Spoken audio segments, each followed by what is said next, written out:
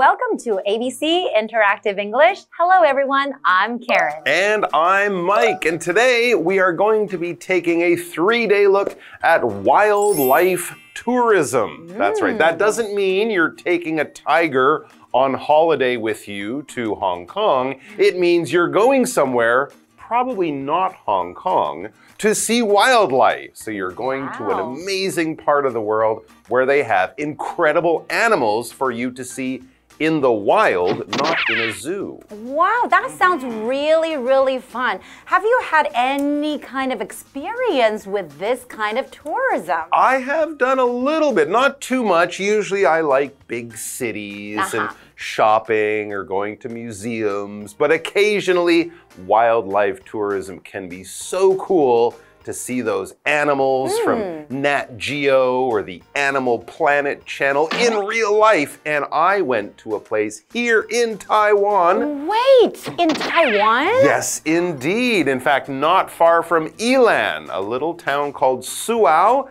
I went there, I got on a boat early in the morning. We went out into the water and guess what we saw? Did you see dolphins? We saw dolphins. That is so cool. Not just one, many of them, and they were jumping, they were playing, they were all around the boat. It was so, so cool. One of the best 6 hours of my life. Wait a second, but is it really expensive though? No, it really wasn't much. I went with a big group, so we all paid together. It was absolutely wonderful. I'm so glad I even have the pictures today. Really? I can still go and look at them and remember that amazing wildlife tourism experience. I cannot believe that I don't know about it, and it's right here in Taiwan. A couple of hours by car, not far at all. Okay, you have to tell me how to get there. I will do that right after we read our article, Wildlife Tourism, Traveling for the Animals.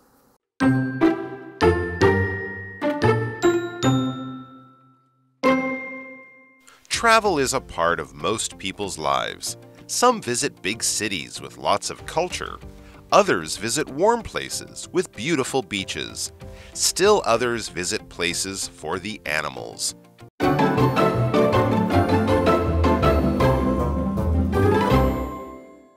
So we're looking at part 1 of wildlife tourism, traveling for the animals. And we are looking at wildlife tourism. And it is different from going to the zoo. Because we all know that going to the zoo, a lot of animals are being kept in cages, right? But whereas wildlife tourism, they actually take you out and you can observe and interact with some of the animals up close and personal, right? Exactly right. Now, this would probably be places where they have special facilities. That means special programs and buildings to help tourists, but you can spend some time with elephants in Thailand, or you can go on a safari in Africa, that kind of thing. And a lot of good whale watching, dolphin watching places all around the world. And it's really popular, and it's becoming more popular, which is great generally for the animals. We'll find out more about it. But it says travel is a part of most people's lives. Absolutely. We travel all the time. If we're going to school or work in the morning, that is a kind of travel. But also, more of us would think of taking holidays and vacations. That is a kind of travel. Now, travel can be a verb or a noun. When you travel, you are going from one place to another. You can travel by foot from your house to the local 7-Eleven, or you can travel by bicycle, airplane, car, train, whatever. And when we're talking about traveling, that's when we might use it as a noun. Someone might work in the travel business. Maybe they work for an airline or a bus company. Something that's about moving people or things from one place to another. That's right, and I really do love traveling for fun, go on vacations, and I think a lot of people do as well. So let's go back to the article. Some visit big cities with lots of culture, where, like Mike likes to do that, right? That's what I usually do. Others visit warm places with beautiful beaches. Oh, that's me. Okay, so we'll find you on a beach in Bali or something like that. Or Thailand, or in the Philippines. Why not? Or maybe in Taiwan. Or even Okinawa. Oh, that's right. Still, others visit places for the animals. For people who love animals, animal lovers, they want to go find places where they can go and interact and observe these cute, adorable animals. There you go. Or big, scary, and dangerous animals. But you want to see the animals where they live, not in a zoo, not in a museum, but out there in the wild. The Amazon, Africa, the Himalayas. Ooh, lots of cool places like that. We'll take a break and we'll find out more all about this when we come back.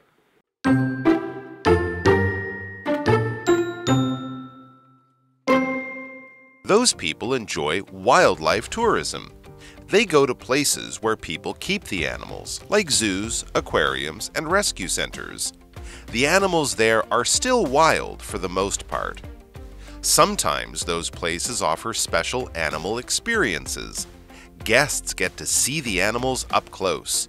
They may also get to pet, feed, or hold the animals.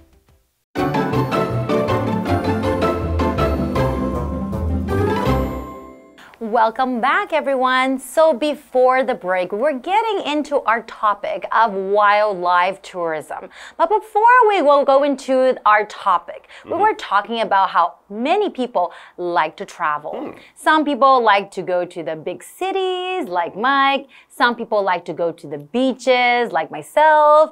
And some people like to go to places for animals, That's right, to see animals where they live in the wild. Now, we actually have a special name for that kind of travel or that kind of holiday.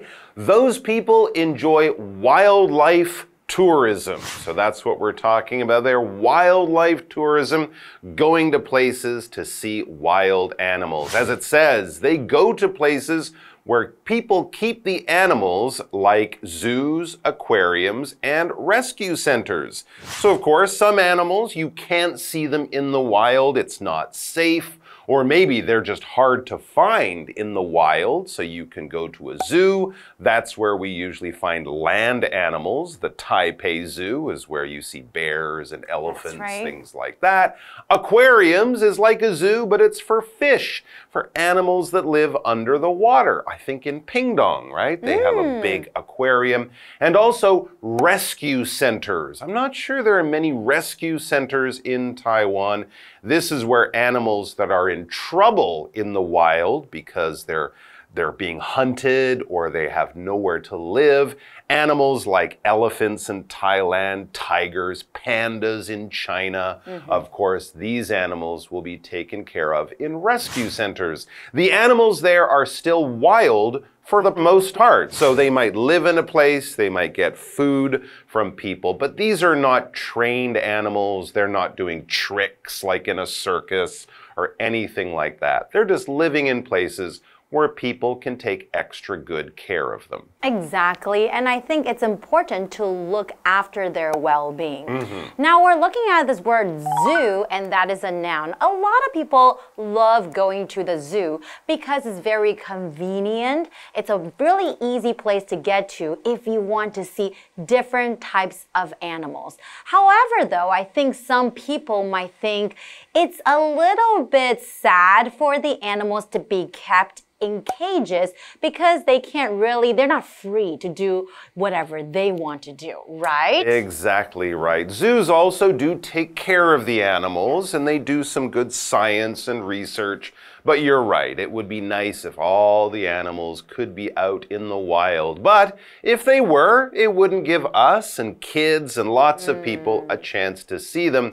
And this is especially true for animals in aquariums, because an aquarium, as I said, is like a zoo, but for animals that live in the water. Of course, here we're mostly talking about fish, things like that. But it could also be seals or otters, That's right. dolphins, whales, those other types of animals that live in or around the water. I love aquariums. They're so beautiful and peaceful, so they're a great place to visit. That's right. But if you also want to see the ocean animals, you could also go snorkeling as well, right? That's true, but I don't know if I'd want to see a shark in his home country, in his home area. That's true. Oh, that's a little bit adventurous. Keep the shark in the aquarium for me, please. And next we're looking at the rescue center. And Mike has explained that the rescue center are for animals who are injured or maybe they're hurt, they're ill, and then these animals are being brought to the rescue center. They're being saved. So rescue meaning save. So these people who work at the rescue center, they take good care of these animals who are ill and also sick, and then they make them all better. That's exactly right. Kind of a zoo with a hospital kind of mixed together. And when we talk about wild, like wild animals, these are animals that are not used to living with people.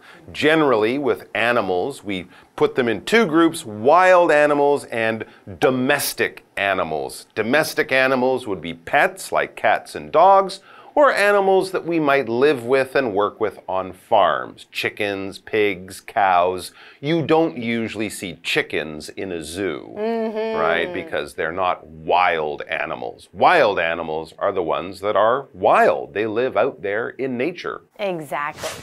So sometimes those places offer special animal experiences. So we're talking about the wildlife tourism here. And guests get to see the animals up close. Oh, that sounds like a lot of fun. Yeah. Because we know that when we go to the zoo, sometimes we are a bit far away. Right. And then you don't really get to interact and you don't really get to, watch them up close and personal, right? So this is a really cool experience. They may also get to pet, feed, or hold the animals.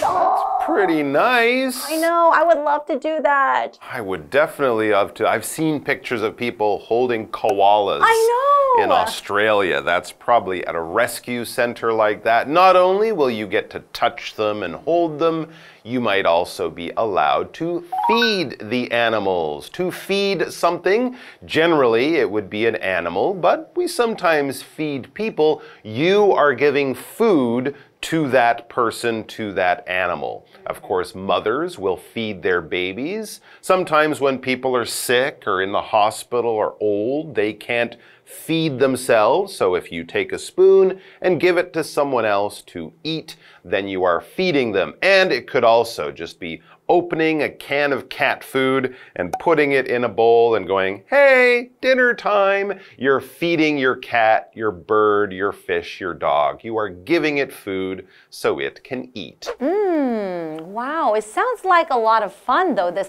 wildlife tourism experience. What a chance to get up close to animals you would normally only see in a zoo or on TV or in the wild. Pretty cool, but we'll have so much more cool stuff in tomorrow's article. So please go off and feed yourselves and then get back here soon. We'll see you then. See you guys next time. Bye-bye. Bye-bye.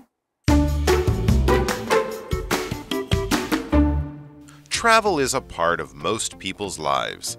Some visit big cities with lots of culture. Others visit warm places with beautiful beaches. Still others visit places for the animals. Those people enjoy wildlife tourism. They go to places where people keep the animals, like zoos, aquariums, and rescue centers. The animals there are still wild for the most part. Sometimes those places offer special animal experiences. Guests get to see the animals up close. They may also get to pet, feed, or hold the animals.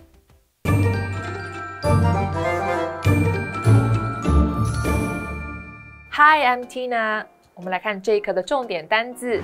第一个 travel 名词，旅游、旅行。Traveling 是它的动名词用法。Exploring different cultures through travel is a wonderful experience.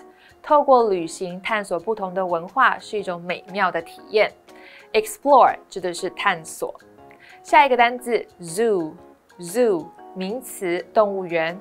I often go to the zoo with my brother. 我经常跟我哥去动物园。下一个单字 wild 形容词野生的，它也可以当名词野外荒地。我们先来看看 wild 当形容词的例句。There are many wild horses in this area. 这一区有许多野马。我们再来看看当名词时的例句。Harry likes to go camping in the wild. Harry 喜欢在野外露营。最后一个单字 feed 动词喂食，它的三态是 feed, fed, fed. What do you feed your cat? 你喂你的猫吃什么？接着我们来看重点文法。第一个 places where 加主词加动词，什么的地方，这是一个关系副词的用法。Places 是先行词 ，where 是关系副词，它所引导的子句用来修饰先行词。我们来看看这个例句。New York City is one of those places where dreams can come true. 纽约是梦想能成真的地方之一。下一个文法 ，for the most part， 在多数情况下，这是一个副词片语，一同于 most of the time。我们来看看这个例句。For the most part, Justin enjoys his job. 在多数情况下 ，Justin 享受他的工作。最后一个文法 ，up close， 近距离的、靠近的，也可以说 close up。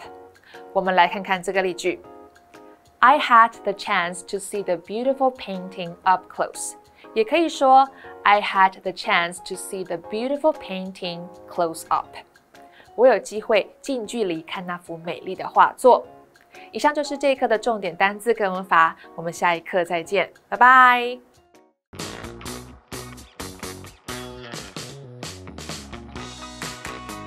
Here's how to play. The host will be holding 3 cards.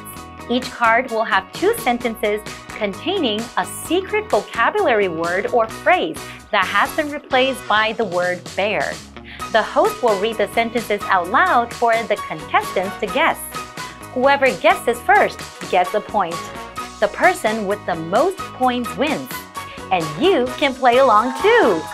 Hi everybody, let's play Guess the Bear. I'm Carolyn. And I'm Josh. I'm Toy. All right, are you both ready to play? Yeah. I'm fired up. Okay, great. Let's do it. The first one is a noun and it's one word. We were all nervous to receive our test bears. His success is the bear of years of hard work. Result. Yes. All right, let's hear the sentences. We were all nervous to receive our test results. His success is the result of years of hard work. All right, second one is a preposition and it's one word. Oh. Yeah, right. It's a preposition. Everyone did their homework, bear Cindy. Mary loves all subjects, bear history. But, although, instead. Is. I'll read the sentences one more time. Yes. Everyone did their homework, bear Cindy. Mary loves all subjects, bear history. Except. Oh. Yes, that's correct.